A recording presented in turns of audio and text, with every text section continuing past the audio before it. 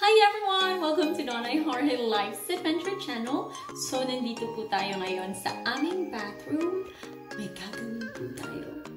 Pero, hindi po yon ang iniisip nyo. Hindi po tayo magna number 1 or magna number 2. But, I decided to change our bathroom faucet. So, we will be doing an installation today. DIY. My husband is currently working, so I decided to make it myself. So stay tuned, and if you haven't subscribed, kindly click on the subscription button and as well as the all bell notification. Thank you! So, eto po yung faucet natin ngayon. Simula nang nakatira kami dito, ganyan na po siya. So, papalitan na po natin yan ng bago.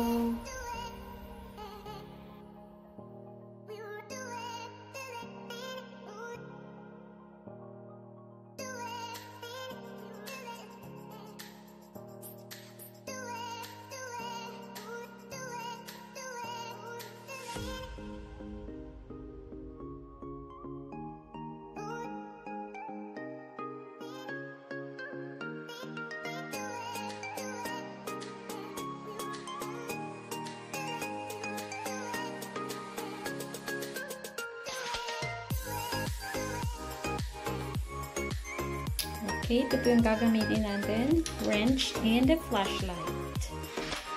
Let's start! Ito, mahirap itong tanggalin. Kaya, puntahan natin yung ilalim. Ayan. Tapos, okay. Magpa-flashlight tayo.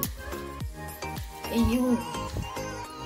Ayun. Yung tatlong holes. So, kailangan natin gamitin yung cover kasi may tatlong holes yung ating lababo. So, yan. Kailangan natin yung tanggalin yung naka-screw at dun din sa kabila para matanggal natin yung ating gripo faucet. Ito po ay naka-on. So, kailangan muna natin patayin yung tubig.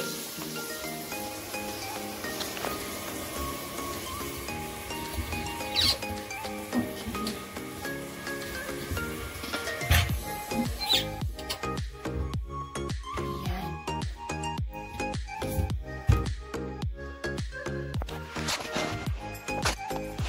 Ayun. So, off na yan. Pwede natin simulan na i-uninstall.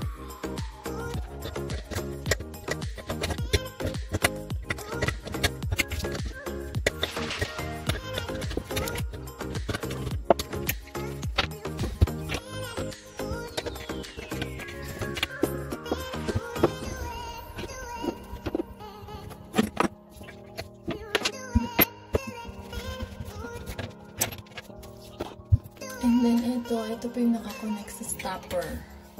Pakita ko sa inyo.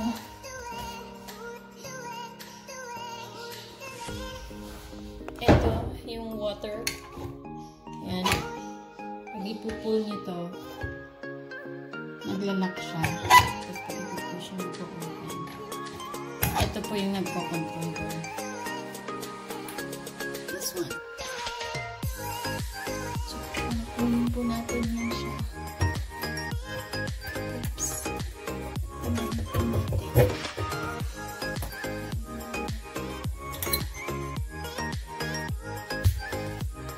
And then yung sa taas din, kaya unscrew din natin ito.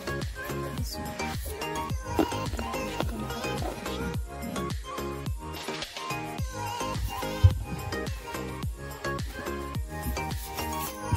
This one. Medyo matigas siya. Ayan, ito. I-unscrew din natin ito. This one.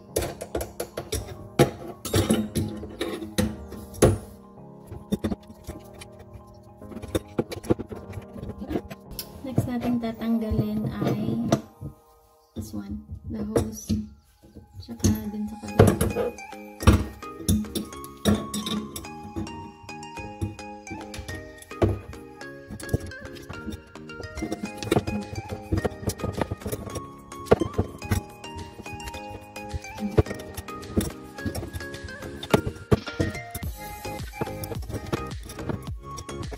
Okay, tumutulo po yung tubig.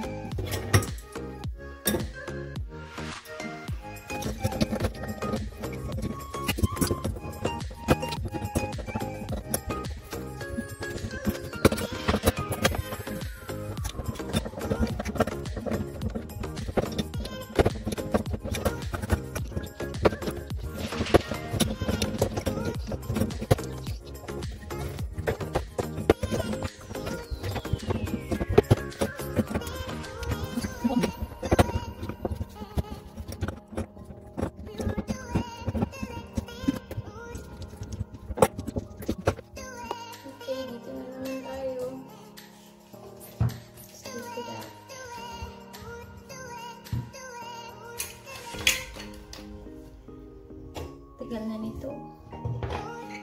Ayun.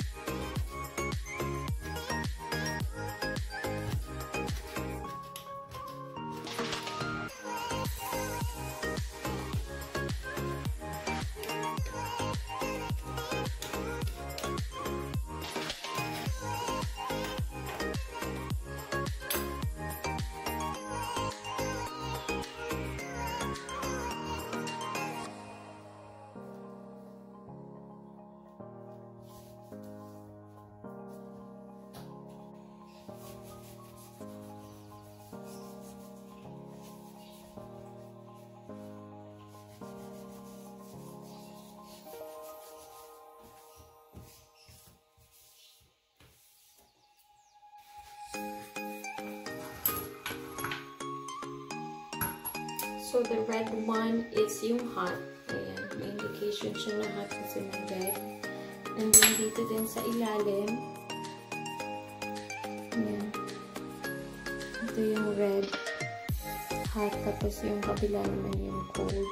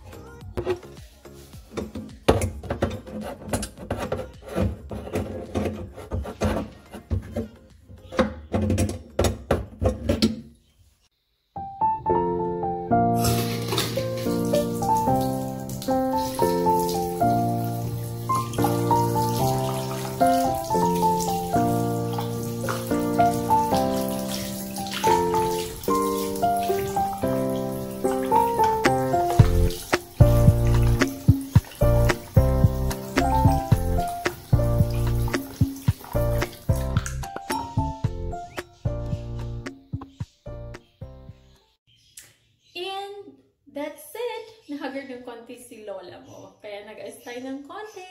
So, I'm done with the installation and I'm so happy with our result.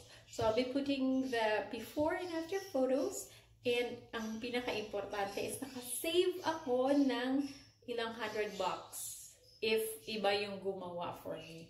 So, thank you so much for watching and kindly like, comment, and subscribe to our channel. See you in our next video. Thanks! Bye!